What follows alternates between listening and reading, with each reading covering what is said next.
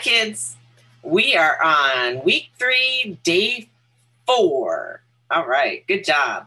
Genesis 24, 14 through 15 is our highlight verse. So let's open up our Bibles. Genesis 24, 14 through 15, King James Version. And let it come to pass that the damsel to whom I shall say, Let down thy pitcher, I pray thee, that I may drink. And she shall say, Drink, and I will give thy camels drink also. Let the same be she that thou hast appointed for thy servant Isaac.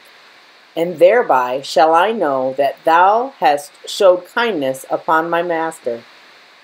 And it came to pass, before he had done speaking, that, behold, Rebekah came out, who was born to Bethuel, son of Milcah, the wife of Nahor, Abraham's brother, with her pitcher upon her shoulder.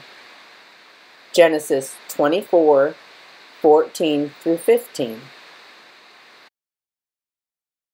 Now we'll look at it in the NIRV version.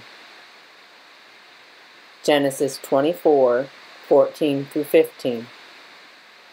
I will speak to a young woman. I'll say to her, Please lower your jar so I can have a drink. Suppose she says, Have a drink of water, and I'll get some for your camels too. Then let her be the one you have chosen for your servant Isaac. That's how I'll know you have been kind to my master. Before he had finished praying, Rebekah came out. She was carrying a jar on her shoulder. She was the daughter of Milcah's son, Bethuel. Milcah was the wife of Abraham's brother, Nahor. This is the word of the Lord. Let us give him thanks and praise. Amen. So now we're going to learn more in the explain section. Abraham sent a servant to find a wife for Isaac. So Abraham wanted to make sure his son Isaac got a good wife, and he sent his servant to go find him one. The servant prayed for God to show him the woman that would be Isaac's wife. So the servant didn't want to make a mistake. He wanted to be sure. So he asked God to show him who is the right one. Rebekah was the woman God chose to be Isaac's wife. Abraham sent a servant back to his homeland to find a wife for Isaac. The servant had to trust God to show him the woman he had chosen for Isaac. He prayed that God would show her to him through her kindness. Rebekah was the woman God had chosen to become Isaac's wife. So now this part is the apply section. Part of God's promise to make Abraham a great nation was that Isaac must have a wife.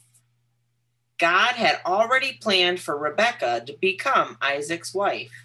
Now, just a little side note. God knows everything, right? So he knows who's going to be your wife or your husband. Okay, God is always working to fulfill his promises.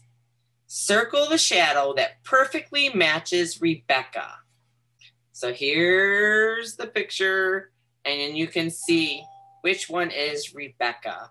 Pause the screen to check it out here. And here's my answer. Is that what you got?